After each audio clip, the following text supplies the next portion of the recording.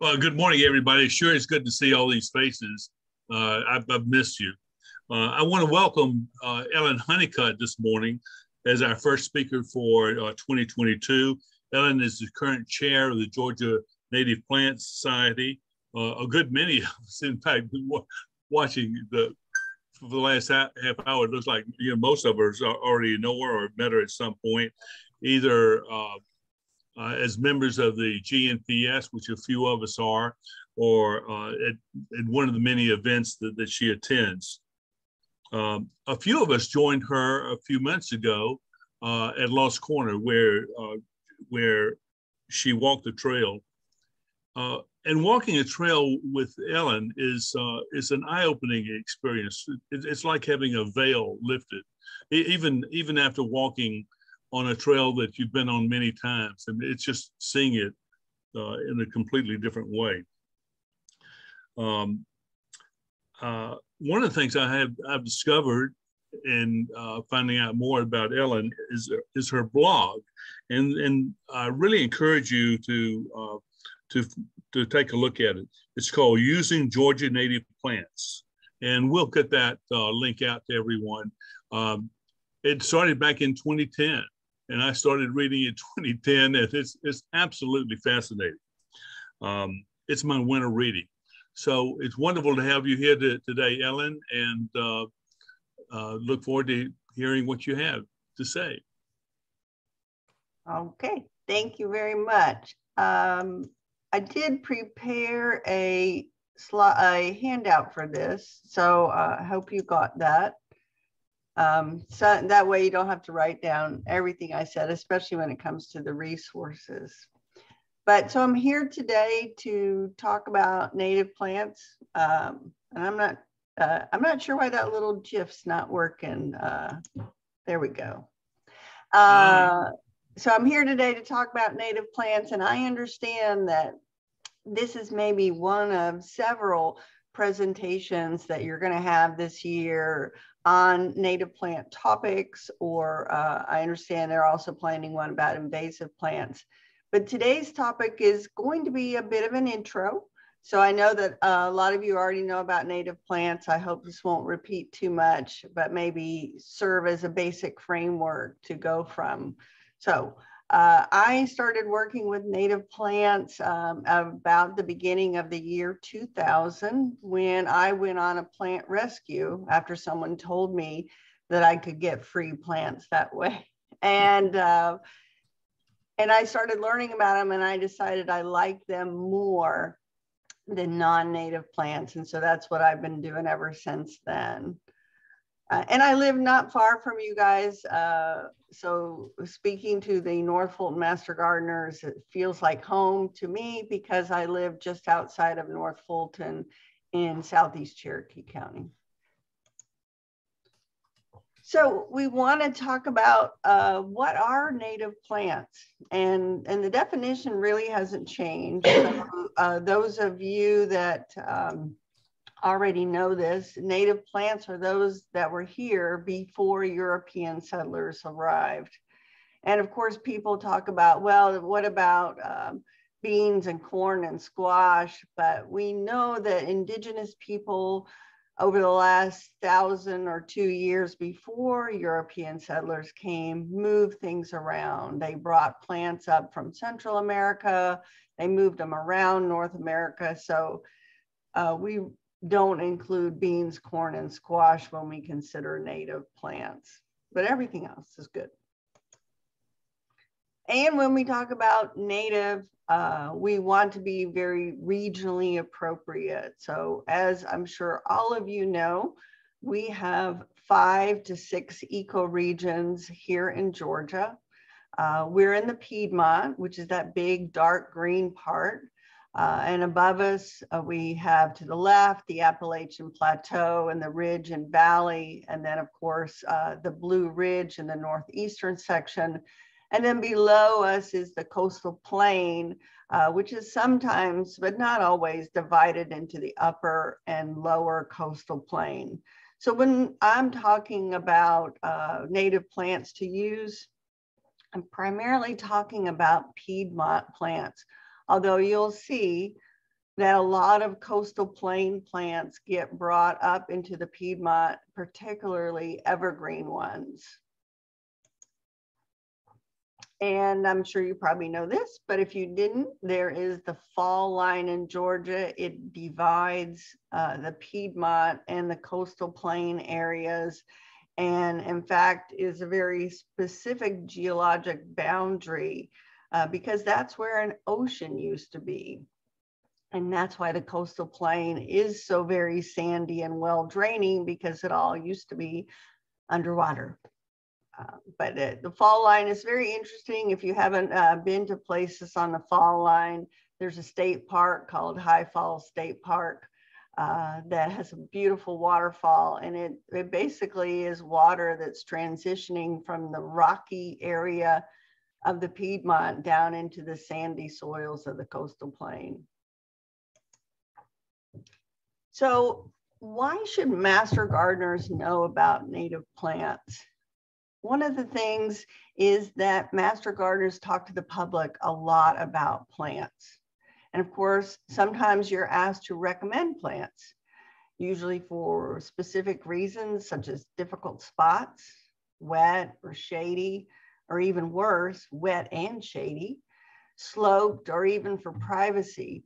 So knowing about native plants that work in those situations will add to your repertoire of what you might be able to recommend to people.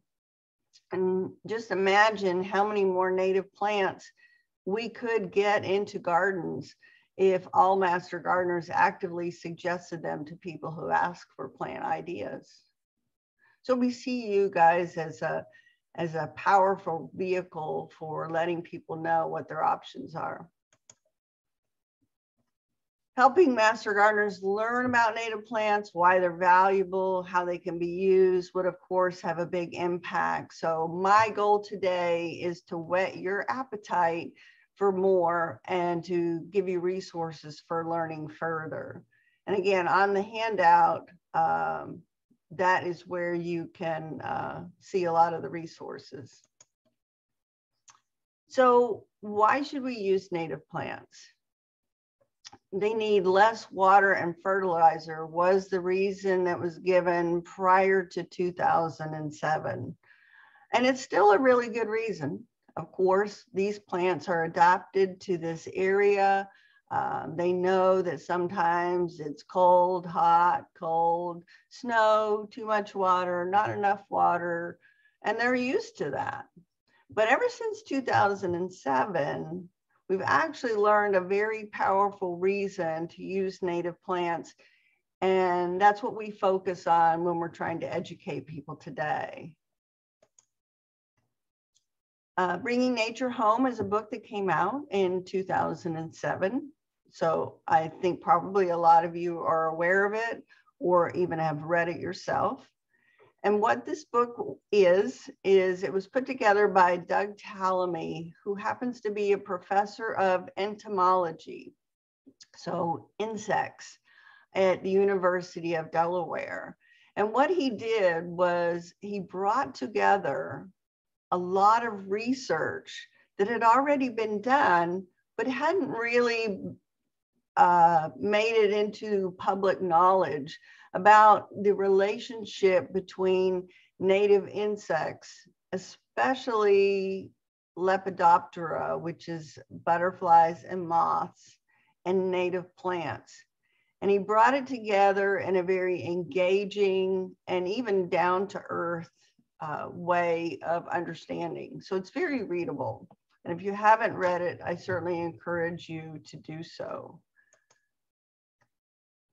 And what he found was that, as you can see here, all plants are not created equal, and that most of our native plant eaters are not able to eat alien plants, that is non-native plants, and that as we replace native plants in the landscape with alien species, we're actually seeing a decline in the number of insects. So this is the reason that we try to encourage people to use native plants now, because native plants evolved with insects and with birds in our area over thousands of years.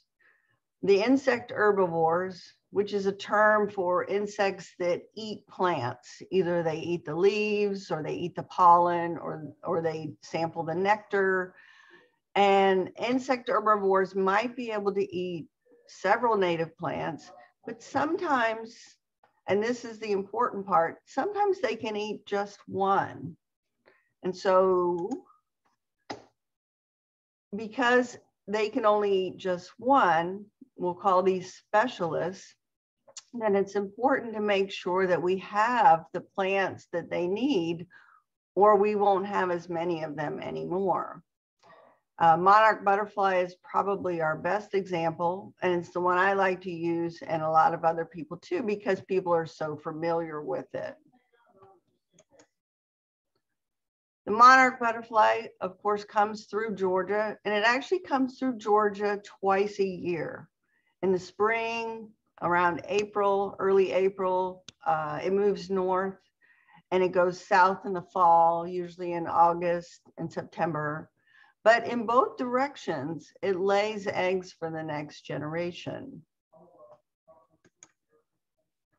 And it lays eggs only on plants in the milkweed family, and the caterpillars can grow up on them exclusively. So the monarch can't lay eggs on crepe myrtle, can't lay eggs on grass, it's not going to lay eggs on our tomatoes. It's going to look for milkweed. How it finds it, I'm not really sure, because it does, but, and that's the only place it's going to lay the egg. Our state butterfly is the eastern tiger swallowtail. Now, it's not limited to a single plant like the monarch is. It has several of them, including a tulip tree, which we sometimes call tulip poplar, black cherry, ash, and sweet bay magnolia.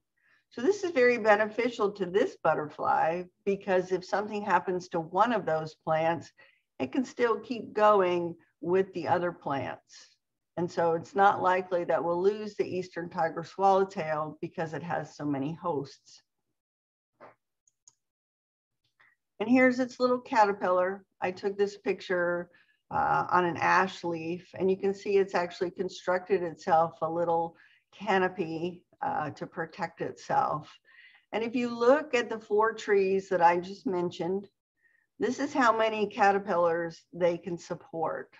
So the tulip tree can actually support 21 different kinds of caterpillars. The ash tree can support 149 different. Black cherry, some sort of super plant there, that's no typo, 456 different types of caterpillars can use that tree as a host plant. And then sweet bay magnolia, 21. So that all adds up to 647. If you just had those 4 trees in your yard, you could be supporting 647 different kinds of caterpillars, including the tiger swallowtail. But the support doesn't stop there. What I like to tell people is that native plants also do double and even triple duty. They support bees. Here's the tulip tree flower. It's very, very supportive of bees. If you keep bees, or if you know people who keep bees, they say this is a very important spring plant for pollen and nectar. And then, of course, the birds will eat the seeds. This is red cardinal eating the seeds of the tulip poplar. So when you have a native plant, you can actually support lots of different things, not just have it be attractive in your yard, but you could be supporting caterpillars, bees, and birds as well.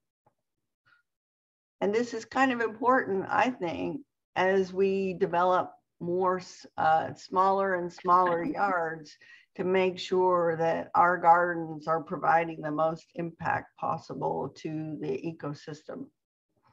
If that's your sort of thing, of course. But then we have the zebra swallowtail. This brings us back to, it is a butterfly that only uses one type of native plant, the pawpaw.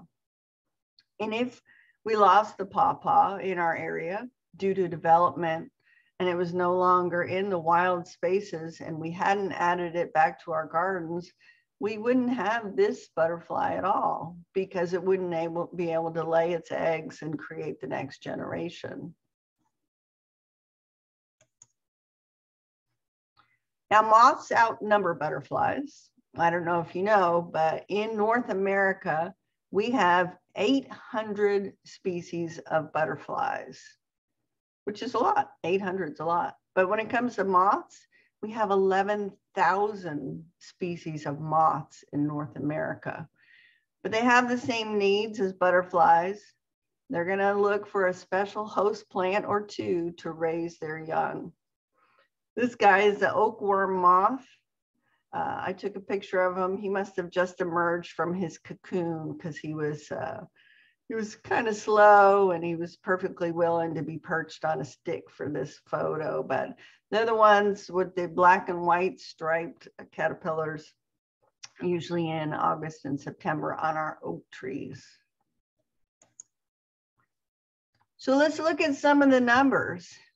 So a lot of people say, well, I'm sure the non-native plants support the insects too. This top 12 list, which is on your handout, was pulled together by Doug Tallamy, and you can see that oak is the #1 supportive plant. And luckily we do have lots of oaks in the North Fulton area, but an oak tree can support 557 different species of moths and butterflies when it comes to laying their eggs on them. There's that black cherry again, #2, 456. And you just run down that list of top 12 plants. That's a lot of things that we could be using in our garden that would have a big impact on the insect population. Then you look at the bottom, crepe myrtle. Crepe myrtle only supports 3 different kinds of moths and butterflies. Nandina, 0. When we have a nandina in our garden, as far as insects are concerned, it might as well just be plastic. Butterfly bush, only 1 butterfly or moth can use it to raise the next generation. Yeah, it's good nectar plant, but that's all it is. It's not helping them any other way. Ligustrum, 24, and that's because we actually have a native ligustrum and other native members of the olive family. So that's probably why it has a few more. Autumn olive, thorny olive, 9, Mahonia, 0. So when we have these in our yard, I have a neighbor that has a yard full of Mahonia, and he's just not helping the butterflies and moths at all when it comes to that. Native bees also rely on native plants. There's 106 species of native bees in Georgia that are specialists. So that means they need specific plants, even for their nectar and pollen gathering. Most of them are specialists on plants in the aster family. Aster family is huge in North America. It's one of our signature plants, and it includes asters, black-eyed Susans, goldenrods, sunflowers, thistles, coneflowers, bonesets. So very popular perennial kind of family, and great to have for native bees. Here's an example of a specialist bee. This is the southeastern blueberry bee. It evolved over time to get pollen and nectar exclusively from blueberries. And I hope you know that blueberries are native plants, always. Even the ones in the grocery store came from native plants. Even when they came from Peru and Chile, they came from our plants that were shipped over there and grown. Just like today, we grow peaches that aren't from here. Same thing, they sent our blueberries down to South America to provide us with winter fruit. But after the blueberries are all done flowering, so they flower in late February on into early May. Once they're done flowering, this bee is done too. She's made the next generation. They're all safely in their nest, waiting to emerge in the spring. So you won't see this bee after that until it's time again. But we wouldn't get nearly as many blueberries without her, because native bees are highly efficient on native plants. Native bees like this mason bee can pollinate more effectively than honeybees. 250 of these mason bees can pollinate an entire acre of fruit trees. Yet today you see us shipping bees around the country on tractor trailers just to do that. But we could be using the native bees, cultivating them in a way to pollinate.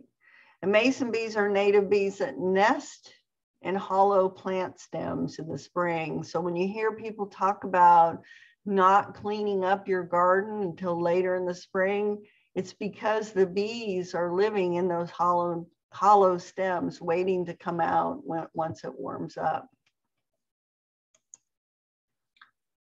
And birds rely on native plants too, but in different ways. To understand how birds use native plants, we do have to kind of understand what birds eat. Frugivores eat fruit. Those include robins, cedar waxwings, mockingbirds. Granivores eat seeds. So those are cardinals and goldfinches, housefinches, mourning doves. Insectivores eat insects, caterpillars, spiders, mosquitoes, wasps, and beetles. And this is a huge family. This is the biggest family of all. And they include warblers and bluebirds, wrens and phoebes, including the state bird, the brown thrasher is an insectivore. And then omnivores eat a little bit of everything. Those are our turkeys, our crows, our bluebirds, woodpeckers. And then nectivores, which primarily is the hummingbird, of course, eats plant nectar. But regardless of what they eat as adults, 96% of birds feed insects to their babies in the nest. And one of the studies recently from the Cornell Lab of Ornithology used a camera to monitor a nest of breeding chickadees. And they monitored how many times the parents brought food back to the nest.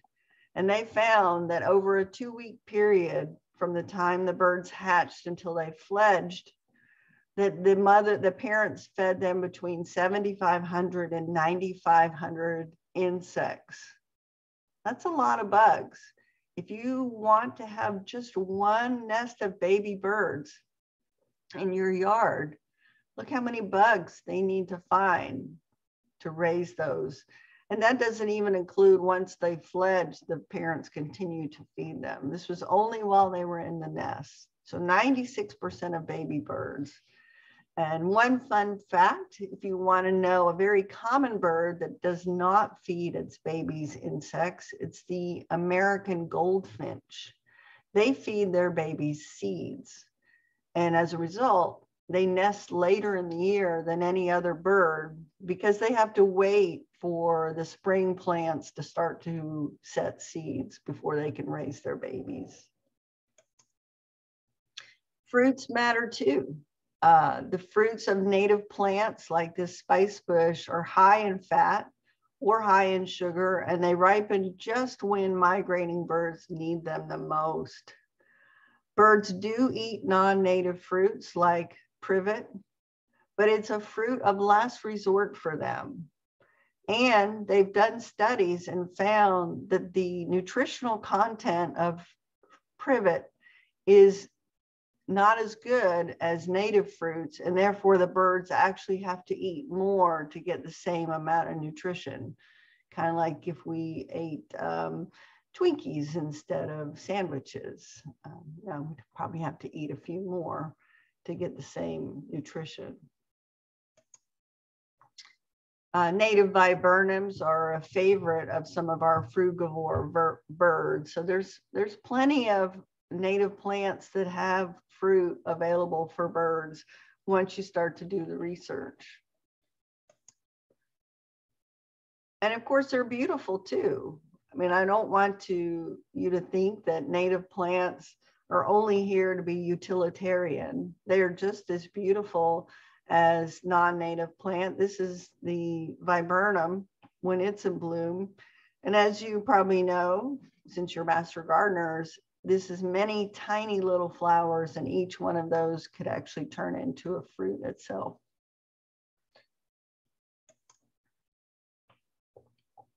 Seeds and nectar are some of the other support that our native plants provide. This is American goldfinch on native sunflower. All sunflowers are native as well. And of course, they produce a lot of seed. This is the annual sunflower. And then hummingbirds looking for nectar. And I'm always surprised to see them get nectar from such tiny flowers as this coneflower, because of course the coneflower isn't a single flower. It actually is many tiny flowers nestled in between those hard spines. So there's quite a lot of nectar in there. And it's good for bees, butterflies, as well as hummingbirds. Another point that I like to make when I'm talking to people about using native plants is sense of place. Georgia has unique flowers. It's not the same flowers as Colorado or Maine or Wisconsin or Florida or Texas. Sure, we have some overlaps, but when it comes to the beauty of Georgia, it's represented by our native plants, like the bloodroot in the letter G, or the columbine in the letter E. And then there's our blueberries. And in the letter R, we have phlox. Phlox is a uniquely North American plant. All of the species of phlox that you know are all North American natives. Then in the next letter G, we have asters and Stone Mountain daisy. Then in the fall, the letter I, we get fall color. And of course, the last, we have the fruits of some of our native hollies. So Georgia wouldn't be Georgia if we didn't really showcase some of our native plants in our gardens. Here again, this is a bigger picture of that Georgia aster and Stone Mountain daisy. This is a picture from actually one of our members' gardens several years ago. And these plants were good for the bees while they were blooming. They'll turn into seeds afterwards, and they'll feed the birds all winter long. Again, doing multiple duties as well as being beautiful for us. Coral honeysuckle, this is one of our better known native plants because it is so beautiful, but look at it on this old-fashioned southern porch. It's beautiful, and it helps make our homes really represent Georgia. Christmas fern, I'm sure all of you know this plant. It's very common in this area, but it's beautiful. This is a picture from the spring when the fronds are unfurling, and it's evergreen. So it's great right now when there's not much else in the landscape to see that out. Native azaleas. Yes, the Japanese azaleas are nice, but to me, they really don't compare with the native azaleas. This is Piedmont native, the Piedmont azalea, which is perfectly native in our area, and it's wonderfully fragrant, which the Japanese azaleas don't even have. And of course, our butterflies love it. Fothergilla, another wonderful native plant, great for the landscape, full sun. I've had monarchs on it in April. It has gorgeous fall color. It's just a wonderful plant. So we don't have to give up good looks. We want to recommend and use our native plants really like you would any plant. This is Virginia sweetspire. This is actually in Fulton, very north Fulton County, up at the Birmingham Crossroads. I saw this blooming one year and stopped and took a picture, but They had a gorgeous mass of Virginia sweet spire next to this porch. So it's beautiful in the spring, and then this one also has great fall color. So I hope this is helping to inspire you to learn more about native plants. Want to talk about how Master Gardeners can help the public learn more, and then also talk about some of the resources that are available to you on your path to learning more. Here's some resources. Homegrown National Park is Doug Tallamy's new site, where they encourage people to put some native plants in their yard and start to create a new network of residential landscapes that, if you added them all together, would be the biggest national park we had. Georgia Native Plant Society is a resource. Georgia Audubon. Several years ago, Audubon realized how important native plants were to native birds, and they've gotten into supporting native plants in a really big way. And we couldn't be happier to partner with them in almost anything we do. On the right, University of Georgia has great resources. The College of Agricultural and Environmental Sciences has a number of publications. They have 4 native plant publications that are really large and detailed. I also recommend, as I said, blueberries are native plants. They have a great publication for growing blueberries. It gives a lot of very useful information. And then, as Ben said, I have a blog down there on the lower left. I put out something weekly about using native plants in the landscape. So what can you do? I want you to learn more about native plants and perhaps keep a list of recommendations handy. You might develop one specifically for North Fulton, so that when people call and ask, or they stop by a table and ask, you can pull that out and say, well, here's ideas for you. Down here, I just showed a snippet of one that the Native Plant Society put together. These are our suggested alternatives or alternatives, if that helps you remember. So somebody might say, well, I need some evergreen shrubs. And as you can see, they usually look to ligustrum or one of the olives or autoleucon laurel. But you could suggest things like wax myrtle, hollies, anise, leucothoi, and others. And some of these, as I said earlier, are coastal plain natives. Wax myrtle and Florida anise, American olive, Carolina cherry laurel are actually all from the coastal plain, but people have found that they grow very well up here. And of course, they still provide some support to insects. And with the exception of the Carolina cherry laurel, they're usually not very aggressive, and they don't seed out as much as the privet does. And the olive, oh my goodness, you're probably seeing as much as I am how much that olive seeds out. You can incorporate native plants into your Master Gardener projects and your talks, like your demonstration gardens. As Ben said, you have the Lost Corner Preserve on-site projects.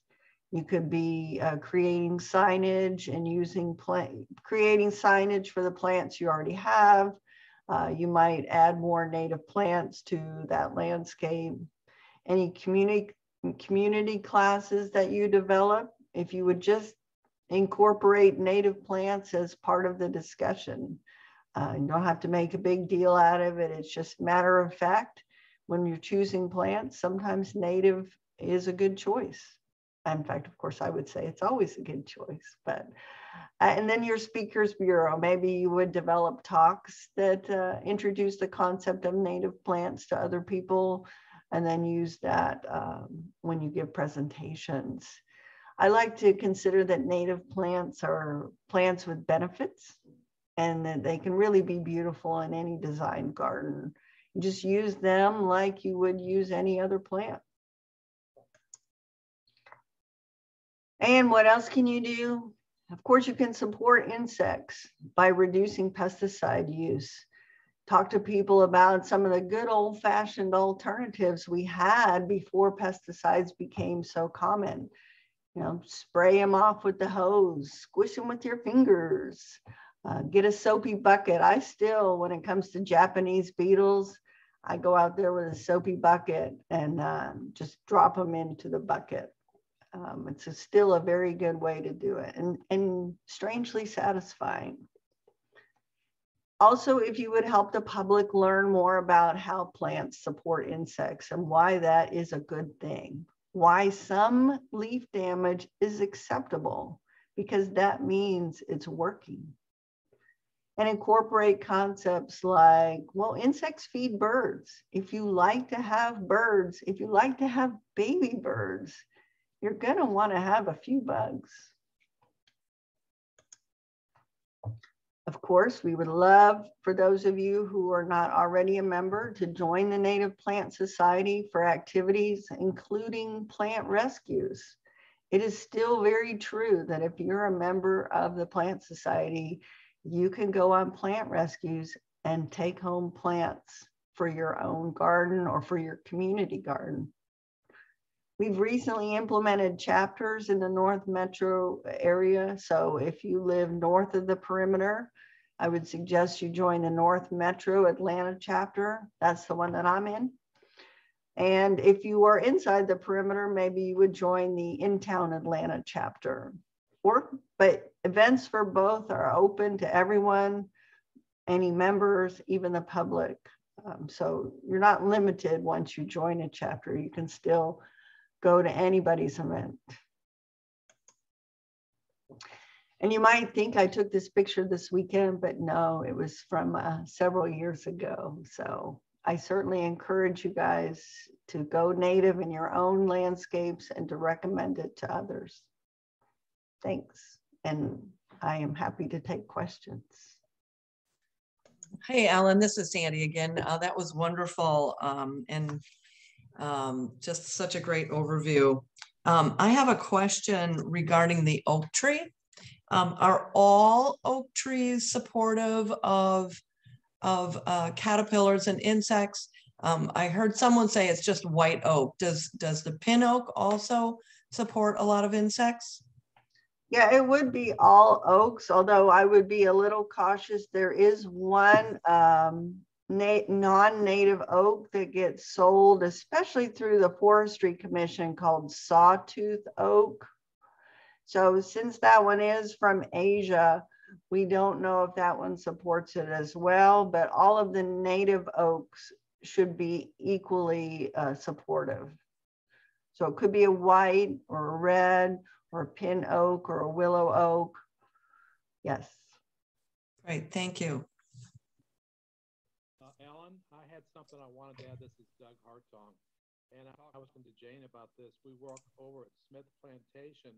Nandina's another one of undesirability traits Is that a question? I couldn't hear that. Yeah. Whoever is answering it is asking that. It was Doug. Can he do it again, maybe? Speak louder, Doug. now? No, we can't hear you. Okay, how about you put it in the chat? Type it in the chat. And let's let someone else go. But if you type it in the chat, then Ellen can answer it also. In the meanwhile, Ellen, I do have a question further to the question about oak. I have a lot of very active oak trees as it comes to the oak wood worms. How much defoliation can an oak tree take? Because I stand in amazement sometimes that it's almost got no leaves left and it still comes back the following year. Right. And when it comes to, most caterpillars are active in the summer and into the fall. So the best time I have for looking for caterpillars, which I like to do, is I find them usually then.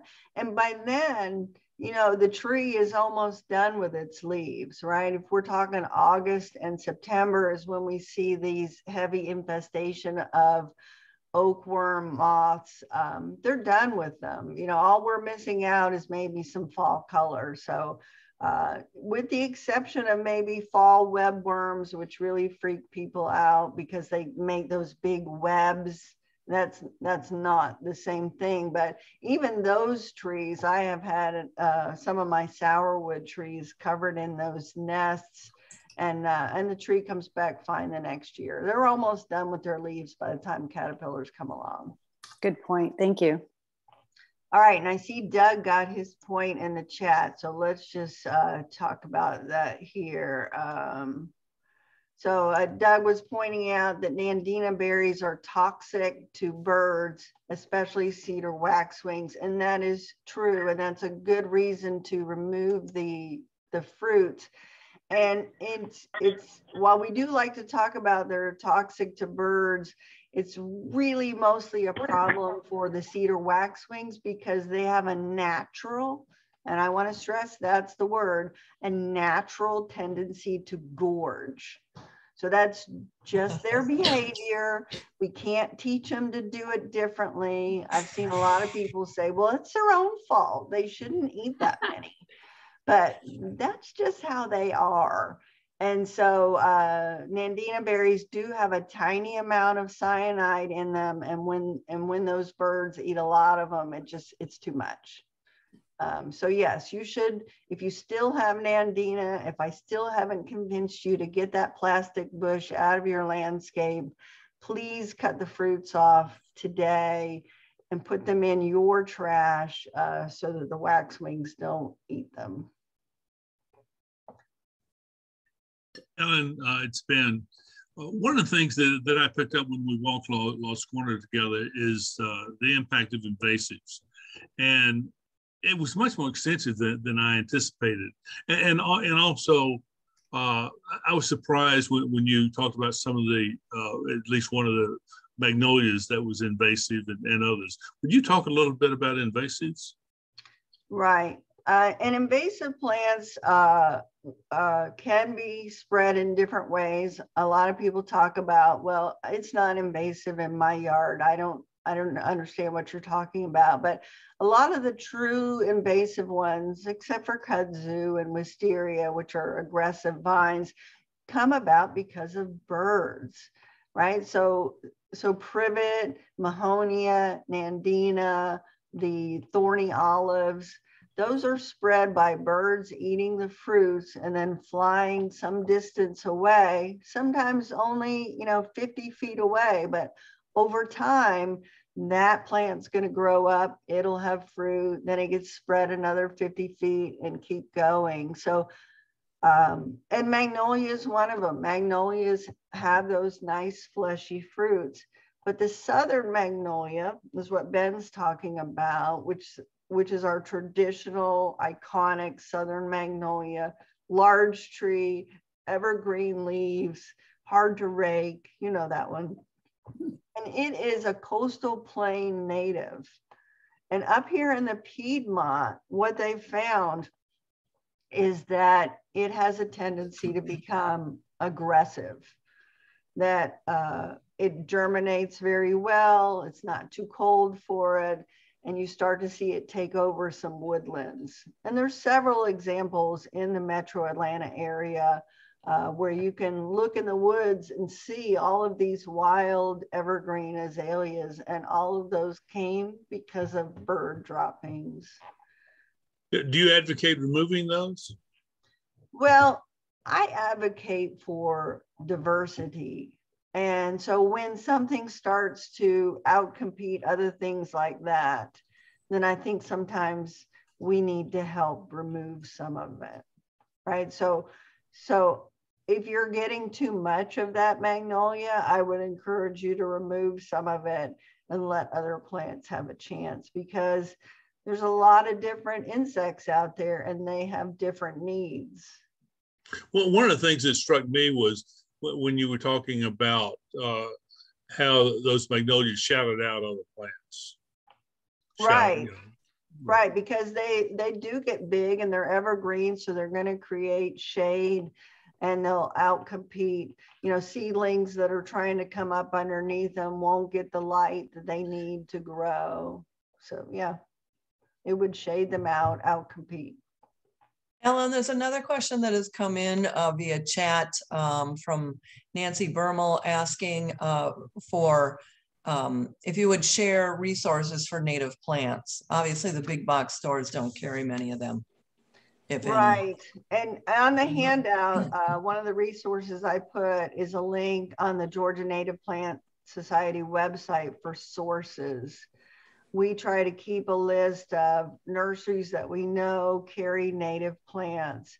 I mean, somebody mentioned Buck Jones earlier. Buck Jones in Woodstock on the road between Roswell and Canton is a perfectly good shrub and tree nursery if you know what you're looking for. They do have a lot of non-native plants, but I have gotten some great native shrubs and trees from there too. So you do have to know what you're looking for. In the case of Buck Jones, all their plants are listed by a common name. So you kind of have to do a little research on that. Although when you get to the nursery, they will show you the scientific name. So I encourage you, you know, we all have smartphones now, right? And we can look them up on the spot while we're in the nursery to see if it's native. Thank you. Another question, if we want to remove invasive shrubs, what is the best way to dispose of those shrubs?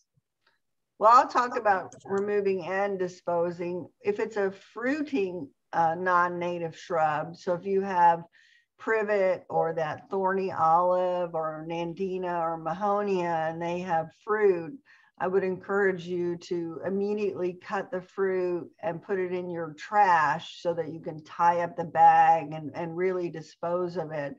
Once you've done that, I mean, you can compost the limbs just like you would for any plant. You could strip the leaves off of it, use it for a wattle or whatever you want to do. But as far as removing it, you know, a lot of people are against pesticides and herbicides. Let me specifically use the word herbicide, but when it comes to a large shrub, especially if you're in a stream bank area where you have the potential for erosion control, some of those shrubs get really big. I would say you could cut them to the ground, or usually I leave about a 3 to 4 inch stump in case I have to recut it later. And then just carefully paint with a foam brush a little herbicide on there and let it die and decompose in place so that you don't have erosion control. You could plant next to it, you know, put your new native shrub right next to it while it slowly dies and decomposes. But yeah, once you remove the fruits, you could dispose of the shrub like you would any woody cutting. Another question similar to the earlier one, does the Native Plant Society promote native species with large commercial nurseries such as Pikes and Home Depot? That is on our list of things to do. We just finished developing a 3-year strategic plan, and we recognized that we weren't doing enough to help the larger nurseries promote and stock native plants. So we're going to try to do that. We'd like, for example, to encourage some of our more local nurseries, such as Buck Jones, to start labeling their plants with the word native, right? So that when people go into the nursery, they might quickly be able to see, oh, there's a sticker on it that says it's native, and I can feel good about buying it. So yeah, we want to help them showcase natives as well as learn to stock more natives. Thank you. Donna has asked a question. There are many varieties of coneflowers. Do the cultivars support the insects the same as the natives? That's a very good question. And the Native Plant Society recently published our statement on cultivars. The research that has been done, and there has been several people doing research over the last 5 years, and what they've found is that when it comes to cultivars, there's two main things that impact how useful it is to insects. One is double versus single blooms. So if the cultivar was created for double flowers, usually that happens at the expense of nectar and pollen. So you want to try and stay away from those cultivars unless you just want to use them because they're pretty. But if you're trying to use them to support insects, don't buy as many of those and go back to the more species one. The second aspect is the color of the leaves. Now, we talked about how we want the insects to eat some of our leaves. What they found is that cultivars that deliberately create burgundy colored leaves offer less support. So for example, you have the Eastern redbud, which is a very beautiful native tree, and it normally has green leaves. And then some cultivars have come out.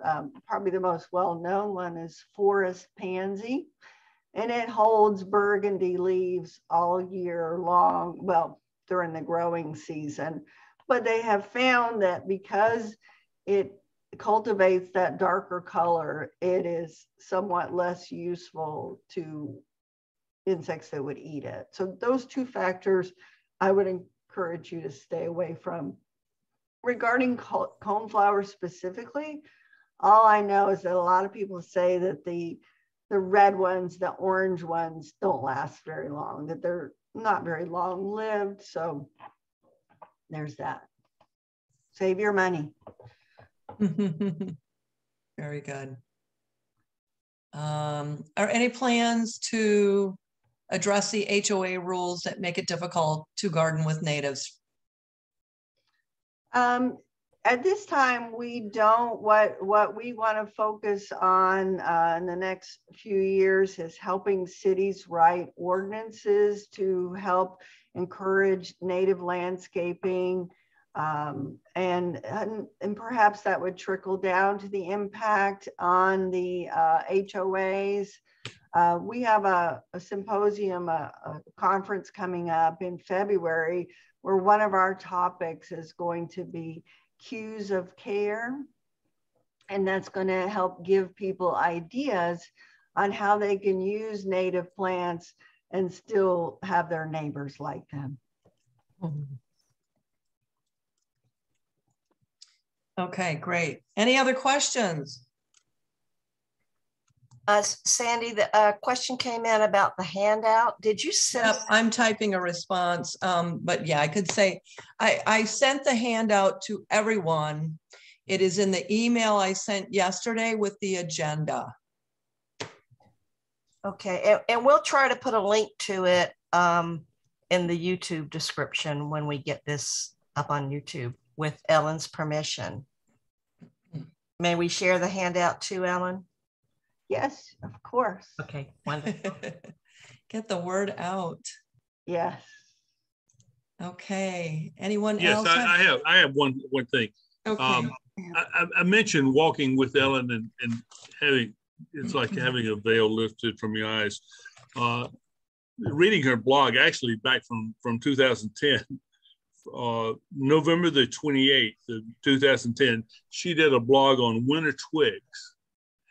And it shows twigs with also berries and everything. So when you're walking,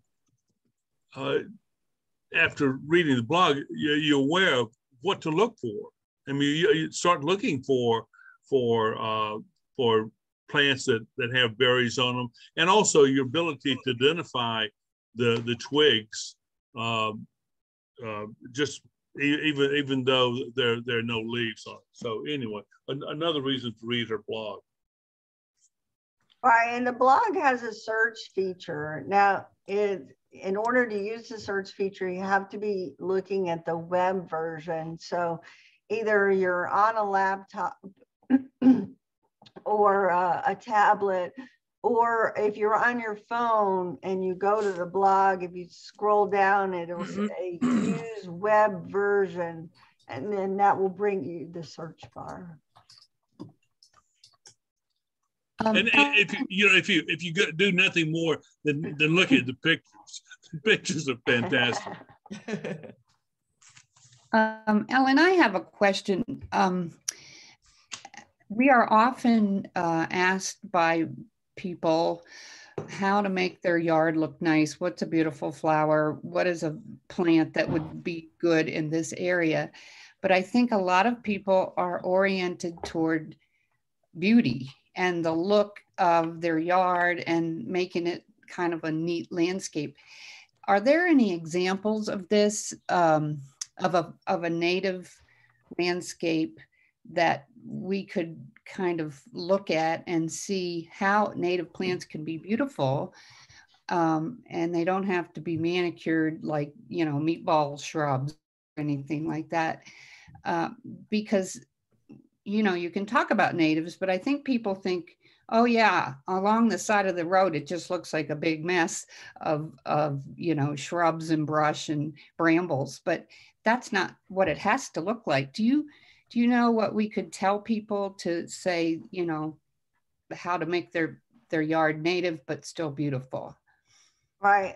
And I think that the whole concept of cues of care, and actually one of my blogs, it I think is that exact title, Cues of Care, is what you want to do is you want to group them and place them in order just like you would any other plant. So, you know, instead of having just one purple coneflower, you might have 3 or 5. You know, you want to use the same kind of design and planting techniques that you would have used for any non-native plant, and just, you know, have paths, have a little yard art, you know, and just you do it that way. It's just you're using native plants instead of begonias or something like that.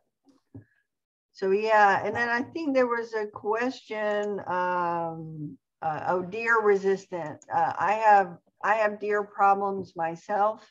I know I've done at least one blog on deer resistant plants that I have found work for me. So check that out and search on the blog.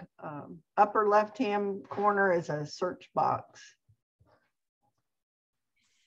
Okay, well, we are right at 11 o'clock here. We could talk to you all day long, and maybe we can have you again or create an event where we all walk someplace in nature and have you help us point things out. We'd love to spend more time with you.